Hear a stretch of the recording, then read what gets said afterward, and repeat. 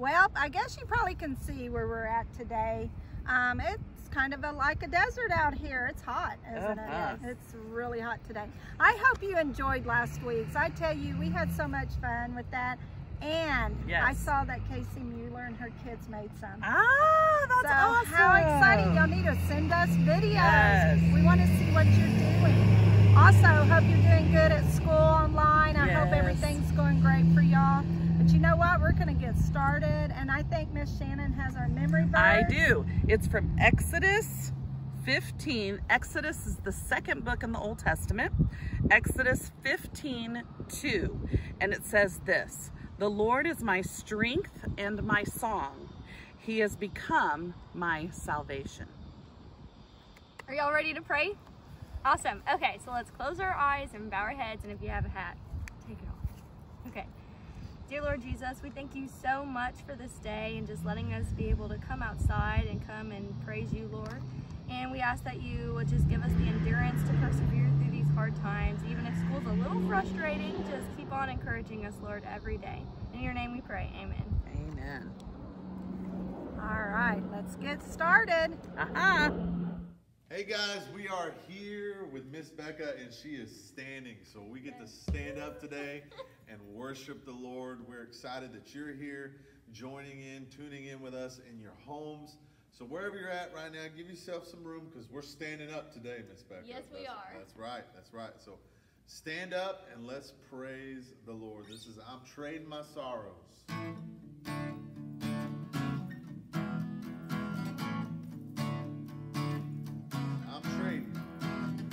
I'm trading my sorrows, I'm trading my shame, I'm laying down the joy of the Lord. Yes, we are. I'm trading my sickness, I'm trading my pain, I'm laying down the joy of the Lord. Oh, we sing yes, oh, yes, oh, yes, yes, oh, yes, oh, yes, oh, yes, yes, oh, yes, oh, yes, oh, yes, yes, Lord, amen. I'm trading my sorrows, I'm trading my pain, I'm laying down for the joy of my Lord, for the joy of the Lord. I'm trading my sickness, oh Lord, I'm trading my pain, I'm laying down for the joy of my Lord. Oh, we sing yes, oh, yes, oh, yes, yes, oh, yes, oh, yes, oh, yes, yes, oh, yes, oh, yes, oh, yes, yes, Lord, amen. Real quiet. We sing yes, oh, yes, oh, yes, yes, oh, yes, oh, yes, oh, yes, yes, oh, yes, oh, yes, oh, yes, yes, Lord, amen. All right, let your parents hear you. We sing yes, oh, yes, oh, yes, yes, oh, yes, oh, yes, oh, yes, yes, oh, yes, oh, yes, oh, yes, yes, Lord, amen. All right, man, you guys did really, really good. Awesome. And we are not finished yet, so we hope that you're still standing up. We get to move around today. I'm excited, Miss Becca. Into marvelous light I'm running, out of darkness, out of shame.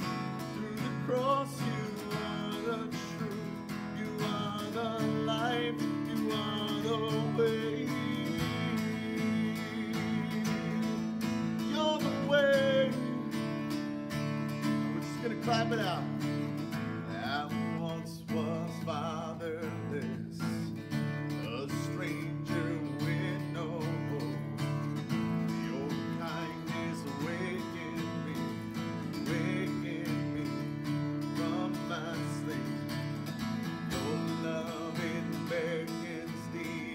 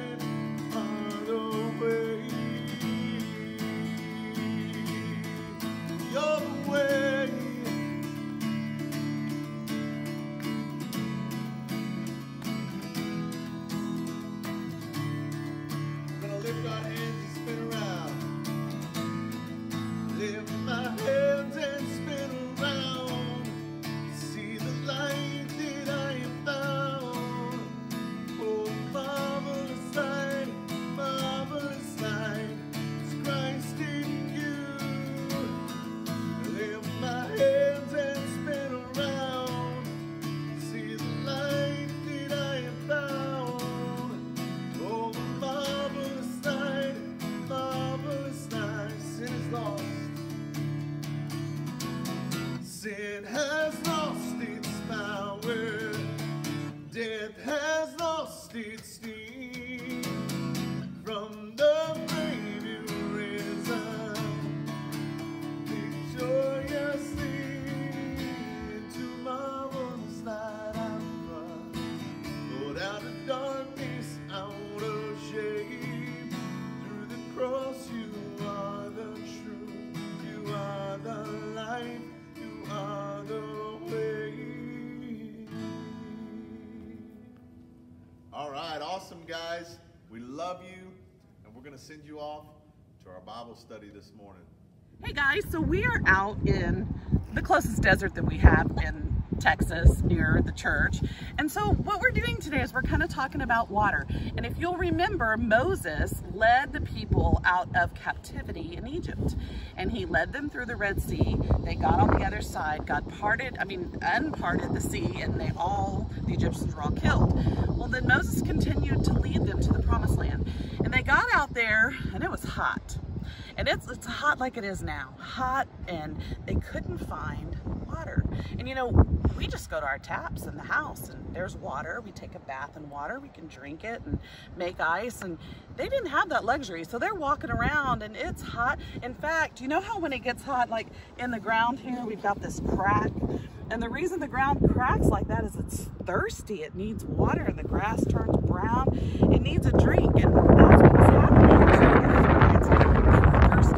And so they were telling Moses, Moses, we need water. It's been 3 days we haven't had water. And so Moses says, okay. And so he leads them to a land, and it says it in my Bible app. I'm going to pull this up. And it's Exodus 15 down in 24. And it says, actually 22. It says that he led them to a land called Marah, and they couldn't drink the water there because it was bitter. And of course they start griping. So, you know, we're gonna do a little experiment. I've got this cup of water, and it's really very good water. We're gonna make it dirty because I have this straw system that's supposed to purify water. We're gonna see if this works. So Becca, let's dirty this water. Let's put some of this dirt and grass. Nice, that's good. That's good. I gotta drink this. Okay, so let's dirtify this water. More? Yes, dirt. Yeah, stir. Oh, stir in there. Nice, nice. So I have my dirty water, and we're gonna go inside because it's gonna be hard to like pour this in my little pouch and do it all. But we're gonna go inside with my, see my dirty water, and I'll show y'all what we're gonna do, but we're gonna drink this, see what happens. So hey guys, we came in the building. We brought our dirty water. It's the same dirty water. I didn't change anything. And we're gonna talk a little bit about what Moses did. So he takes those people out of Egypt, and he takes them through the wilderness to get to the promised land. And like I said, they were grumbling and complaining. They were thirsty. They had gone to a place called Marah, and that place had bitter water. I would think that if I tried to drink this water the way it is now, it'd probably be pretty bitter. And so naturally I wouldn't do that. And so the water was yucky and they didn't want to drink it. And he prayed to God, and he cried out and said, Lord, tell me what to do. And the Lord showed him a log, and he threw the log in the water, and the water became sweet. Of course, God could do that. God could do that even now, put something in the water and make it sweet. And so that's what Moses did, threw that log in there. The water became sweet, and so the people drank. But then the Lord said, you know, that's not all that I want to do. I not only am going to make this water sweet, but I want you to do your part. The Lord made a statute with them and some rules, and he tested them, and he said, if you will diligently listen to me, the Lord, and do what is right, and listen to my commandments and keep all of these statutes, I will let you stay healthy, and none of the diseases will come upon you, because I'm the healer. And so they agreed. And Moses took them to the land of Elam, where there were 12 springs of water, 12. And 70 palm trees, so they even had shade. And they encamped there by the water. God took such good care of them. And encamped them by the water. So when we were out there outside the church, you know, there wasn't really any water sources out there. But God gave them 12. And he gave them shade, which we didn't have out there either, no shade. And so let me show you what I bought. So this is from Walmart. And it is a water purification system. So you're supposed to be able to take this nasty water right here and run it through we'll put it in this pouch and run it through this filter and be able to drink it. Let's see what happens. So I'm gonna take this little syringe and I'm gonna stick it in this cup and I'm gonna get this dirty water out of there. Now you can tell, that it is not clean yet. Look at that. Now I'm gonna put it in this pouch because this pouch screws onto this filter. And I'm gonna squeeze this dirty water in here. And then I'm gonna take this filter and put it on here.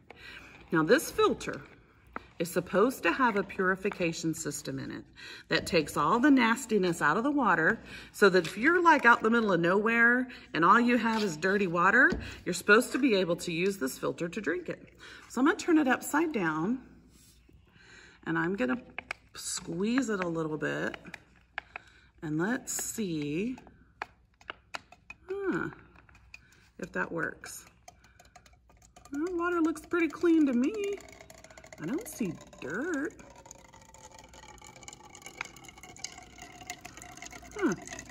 It's a little off color, like when I look at the water that's coming into the cup.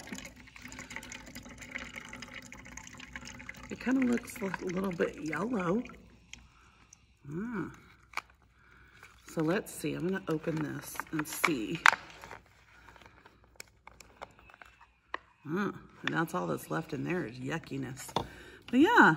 It looks pretty good. It looks way better than this. Now the question is, will I drink it?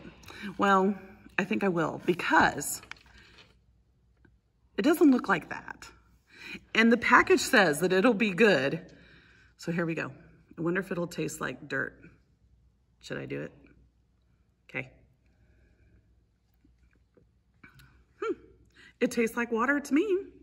Doesn't taste any different than regular water. Now, I would not drink that, but I will this because I know that it's been filtered. I don't know, maybe I'm crazy. Would you do it? So if you want to, they sell them at Walmart, these little kits. There's two kinds. There's one that has like, looks like a straw, and you actually just take the straw and put it into the water like that and suck. And then they have some that are like this. And we picked this one because this one filters out more water than the other one does. But just see and have fun. And remember that God will always provide for you.